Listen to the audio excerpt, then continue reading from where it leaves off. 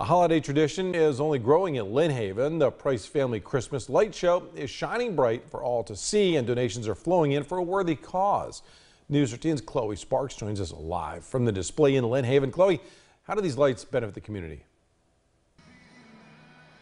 Good morning, Chris. How good do these lights look behind me? There are over 100,000 of them, and these lights actually benefit Angel's Pantry and Project 25 by the Bay County Sheriff's Office here in Bay County, because they are taking in donations for all the thousands of people that come visit this December to see David Price's Christmas Light Show. David, what's the theme this year?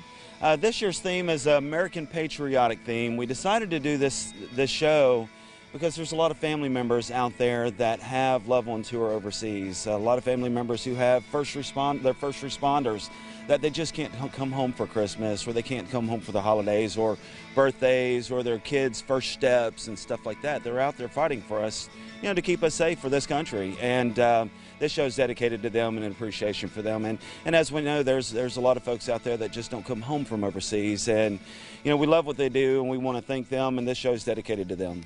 Every single year, you don't just change the theme, but you add more lights. So what's new this year?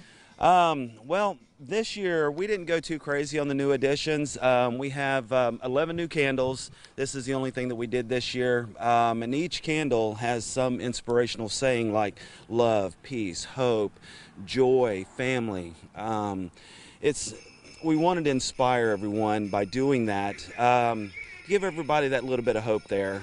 Next year, we plan on adding quite a bit, so it's going to be quite a bit of a different looking show next year. We're going to go a little bit more crazy and add a lot. So we're looking forward to that. We've already made plans for next year's show.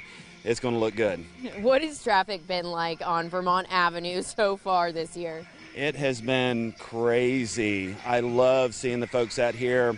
We've got a couple guys helping with directing traffic to make everybody safe, to get everybody in as quick as we can. And it's been crazy. Now that we're getting closer to Christmas, it's going to get even crazier, but we love it. It's easier to park and walk up to see the light show. You get more of the full experience. You're able to go down the driveway, under the archway, take pictures in front of the Angel Wings with your family and your kids. Just drive slow and be safe in this area. Try not to pass on 14th Street. Let's just have a good time and enjoy.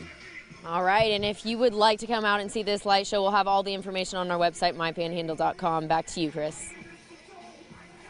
All right, way cool looking show there, Chloe. Thanks. For the latest on what's